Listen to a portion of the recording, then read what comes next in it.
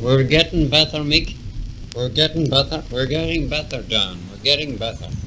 Remember, Devil here saying only a little while ago that Ireland is the most spiritual state in all the world, and we're getting holier and holier as the days pass and the years roll by. This year, our piety increased by 50% above the norm, and it won't be long till Ireland again is, inshallah, sanctorum, the island of saints. Now, that's a laudable enterprise up to a point, Mick, up to a point. But it's soldiers we want now, and not saints. That's our present problem, though some don't seem to realise it. Do you know what that ignorant idiot, Muldoon the Solid Man, said when he was told that the Russians could come down from the Irish skies in swarm? No, then I didn't. The venomous idiot said it would be better and fitter for us to guard against the swarm of green flies and the swarm of black flies that drop from the Irish skies and destroy the crops. Did he know? Such persons should be arborized into places where they couldn't be found talking. Go on, Dan, me son, what else? You see, Mick, we're too small to fight the Russians on our own. It isn't that we haven't the courage. You're right there, Dan, right there. We have the courage right enough. Let me like a soldier fall, huh? Ah, you're right, Dan. We're twice too small, though, to fight by ourselves. We'd have to have help. You see, Mick, Ireland's so important that in a war Russia would need to take her over in an hour. An hour, Mick. Does that ring a bell? Yes, a whole peal of them.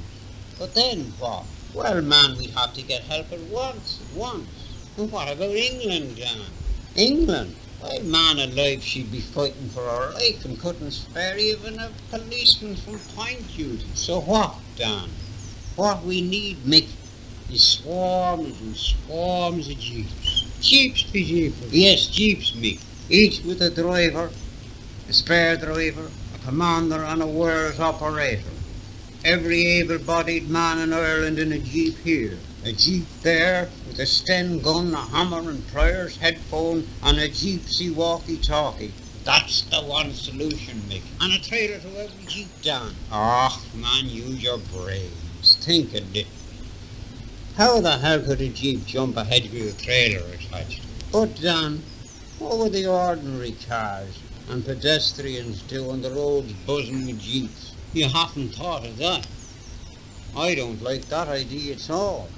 Man alive, there wouldn't be a man, woman, child or chicken left alive in the country.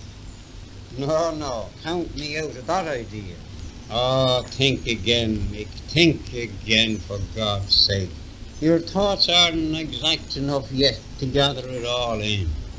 Look, if they were all done for itself, wouldn't death on our own roads be better than exportation by the Bolsheviks to an unknown destination? Now try to take that in, Mick. I am taking it in. You're not the only one who can take things in. What exportation are you talking about? Look, Mick, the expert put it plain before us all. The military expert, mind you. A nation like Russia that holds 15 millions and more in concentration camps wouldn't cast a thought about eliminating thousands of Irishmen, women and children, the expert said. It would be only child's play to the Russians, the expert said. Oh, true saying, Dan. True for me, true for you, true for all. A pity all this wasn't said to the Egypt ladder with a swarm of green flies and a swarm of black flies. It was, said Mick. It was it? I bet that bet him. And what did the solid Egypt say to all them, Homer? And where, said he, would the Russians find the ships and the trains to cart our people to exportation? 4 millions of us, he says. Siberia's a long way off, if you ask me, he says. Aha! That was a scalp of the gob for you, Dan. That was a sensible question, and a sensible remark for the Egypt to make, anyhow. And how was it a sensible remark? And how was it a sensible question, Mick? Where's your brains, man? The Bolsheviks wouldn't be dreaming of Siberia, on the Isle of Man only a few feet away from our own breeding borders. Aha, Dan, I bet that had him better. He hadn't had the imagination to think of the Isle of Man, the Egypt. Isn't that shocking? What about our well-known love of country? Why didn't you counter him with that? I did, so I did. And how did the Egypt react to it? Look, says he, prodding me in the chest with his forefinger. Look, he says, if the Bolsheviks' land is the kind of country you are saying it is, then the Russians that will drop from our Irish skies onto our emerald sod will be, says he, some poor devil seeking asylum. Seeking asylum, is it? What a lunatic asylum is it he must be meaning? Oh, no, man. An ordinary asylum, an ordinary asylum. What ordinary asylum? There's no ordinary asylum. When a body says we're taking a certain party to the asylum, we mean a lunatic asylum, don't we? Yes, but there's no but about it. An asylum's an asylum, John. There's no but about it. Yes, there is. There isn't, I'm telling you there's different asylums. For instance, a deaf and dumb asylum. Oh, maybe. But the paratroopers dropping from our skies won't be deaf and dumb, will they? I know they won't.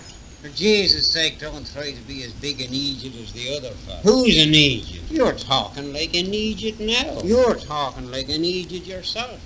A fully fledged one, wanting to flood the country with jeeps. While you're at it, will you kindly tell us who's going to provide the 100,000 jeeps to go galloping around and lay us all out dead as mackerel on the roads of Eden? And if we do put into every one of them, as your expert advises, a driver, a spare driver, a commander and a wireless operator with his walkie-talkie, having them all stretched out flat and dead on the roads, will you tell us who's going to look after the common things that have to be daily done to keep the country going? Aha, you're silent now. That's betcha. And listen, another thing. While America might be dropping the jeeps, what's to prevent the Bolsheviks at the same time from dropping their paratroops and filling the jeeps as they touch down? That's what your jazzing jeeps would do. Provide the Bolsheviks with a rapid and logical means of locomotion through the whole of our unfortunate country. Isn't that so? I'm going. I wouldn't listen to you any longer. Stop a minute, Mick. Stop a minute. I'm going. I wouldn't listen to anything more. I'm going. Stop with your gypsy weepsy and your talkie-walkies. I'm off. Goodbye, Mick. Think it all over. Take your time.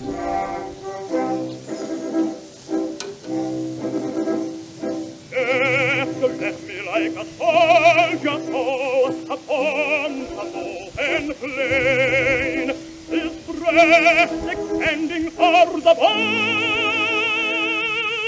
to blot out every stain. Brave and manly heart answer my doom, that gentler ones may tell.